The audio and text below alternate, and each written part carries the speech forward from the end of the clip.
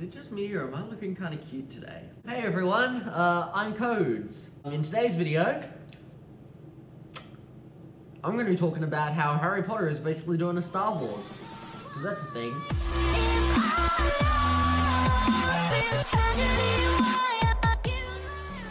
So as you should all know by now, Harry Potter has seen 2 different movie franchises and a screenplay performed in Melbourne and put into book form as the script. So, how exactly is Harry Potter doing a Star Wars?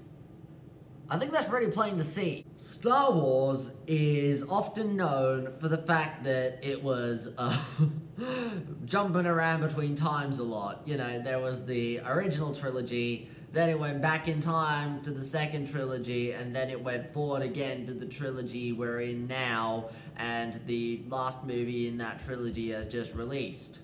So, I mean, Star Wars jumps around a lot. Harry Potter does the same, if you think about it, because Harry Potter had the original 7 movies and books, actually 8 movies, if you count the fact that the 7th was a part 1 and 2, but anyways, yeah, Harry Potter had the original 7 books, 8 movies, you know, and now they have the Fantastic Beasts series, which jumps back in time. There's the first Fantastic Beasts and Where to Find Them, then there's Fantastic Beasts, The Crimes of Grindelwald. So, 2 movies there that go back in time from the original Harry Potter movies.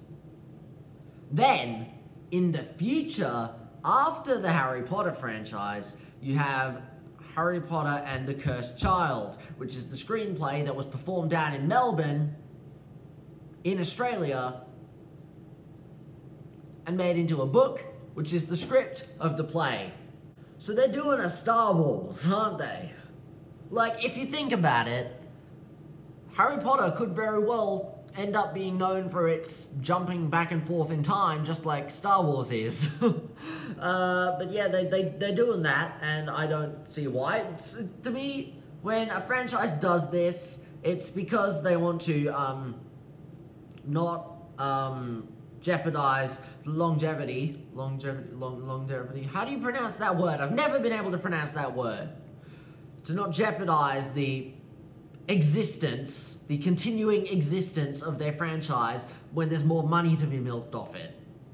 That's what they want. They want the money. So yeah, the money is a huge factor. And it's all because of money that we're seeing a lot more Harry Potter and a lot more Star Wars.